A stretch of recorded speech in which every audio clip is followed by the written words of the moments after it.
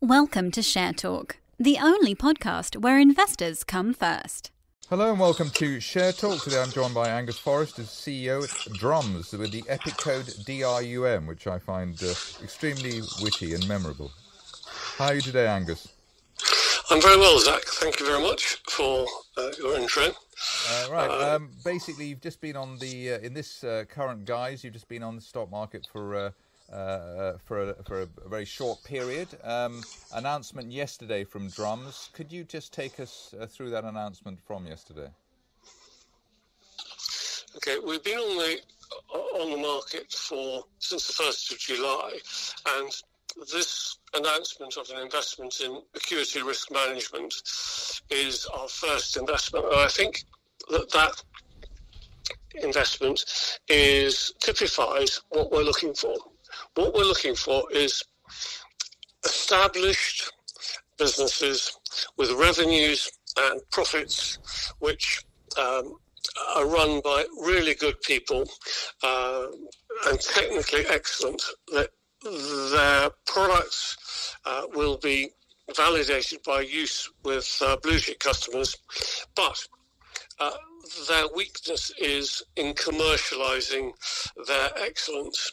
And this, we believe, is quite common with software companies. It's probably not only software companies, but my area of expertise is in software companies.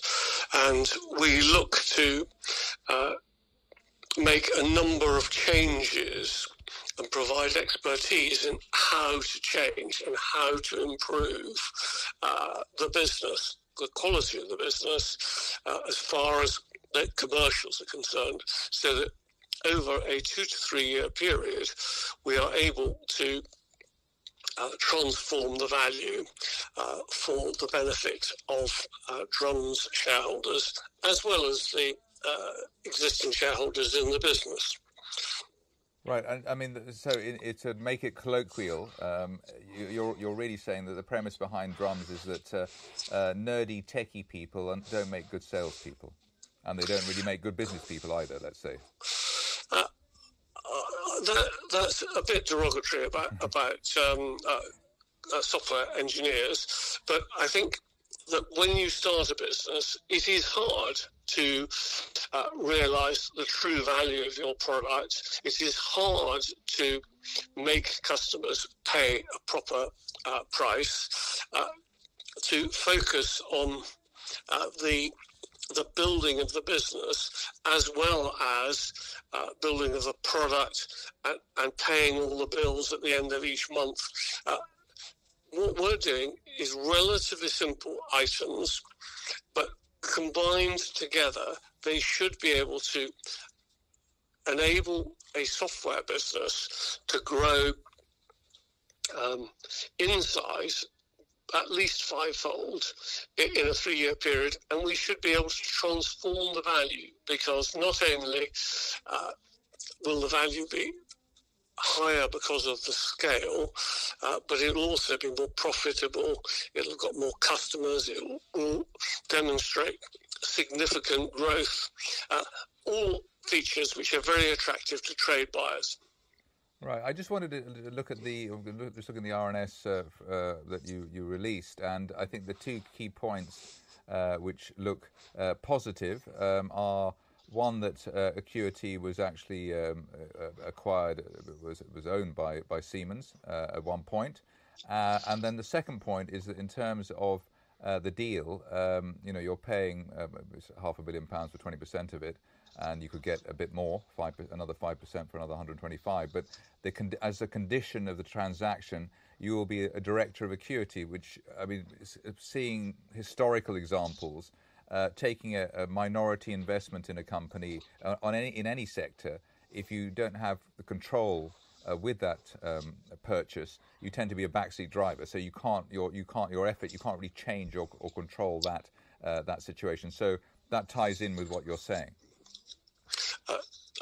I want to just correct one thing. Siemens never owned Acuity. There was a previous consulting business, which was owned by Siemens, bought by Siemens, and the people who ran that business left to found Acuity.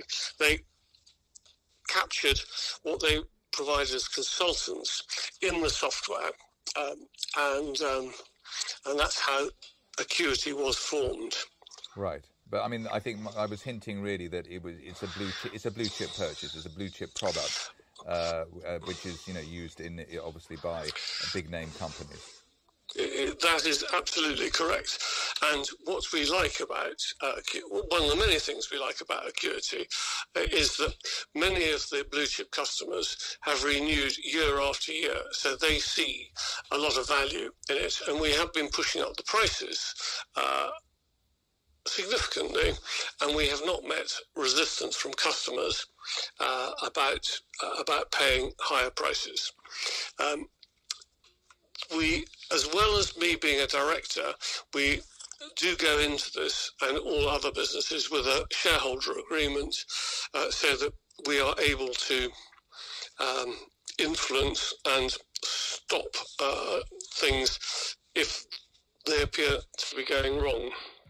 Right, and just to tie in with the other things that you see in the space in terms of tech investing companies, they tend to acquire assets which will require a lot of development, so that costs them a lot of money, or they acquire assets which don't actually produce any revenue, so they end up having to keep sort of putting their hands in shareholders' pockets to keep going. I mean, that's obviously something you're trying to divert from. Well, we do not want to do that. Once we put our investment in, we want the business to be able to continue without further investment from its own resources. In the case of Acuity, it has been profitable and cash generative, and most of these businesses will be cash generative because they're trading on a SaaS model, that's software as a service, whereby you get paid annually up front, and that's obviously very good for cash flow. Gross margin will be 90% or so almost everything you obtain from a sale is able to cover the overheads, which of course are substantial, but it does mean that we will not have to keep drip feeding these businesses.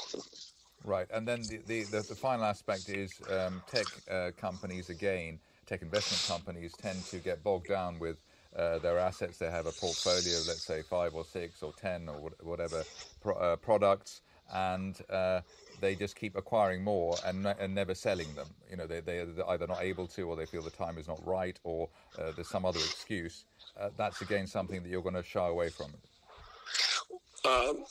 My belief is that we should enable ourselves to obtain an exit route, whether that be by sale of the company or whether it be by an IPO. And I've had considerable experience of both IPOs and trade sales over the years, and that is where we're aiming to get the characteristics of the company in a shape to maximise the value over 24 to 36 months. Right, so finally you've been on the market a couple of months, you've done your first deal. What do you envisage the pace of deal making or deal flow maybe? I think we probably should try for doing 2 or 3 deals a year. We must endeavour to make sure that each one is a success, and we don't have unlimited resources, so there are really 2 of us working away, and if we take the pain up front, because normally the change is the most difficult to achieve, and that is right at the start. We could probably do 2 or 3 a year. Okay, well that sounds like something for us to look forward to and keep an eye out for. Angus Forrest, CEO at Drumz, thank you very much indeed. Thank you, Zach. Thank you for listening. Remember to visit our website for more news and other podcasts at www.share-talk.com.